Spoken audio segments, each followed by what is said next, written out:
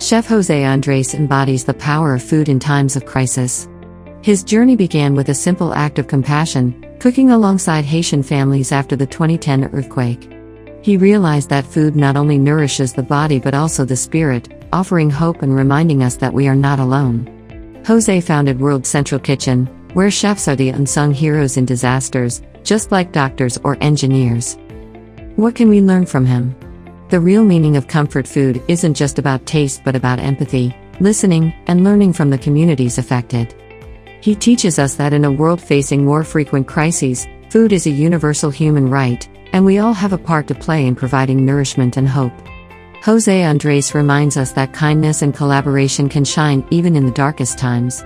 So let Chef Andrés' dedication be a beacon, reminding us that serving others isn't just a profession, it's a calling.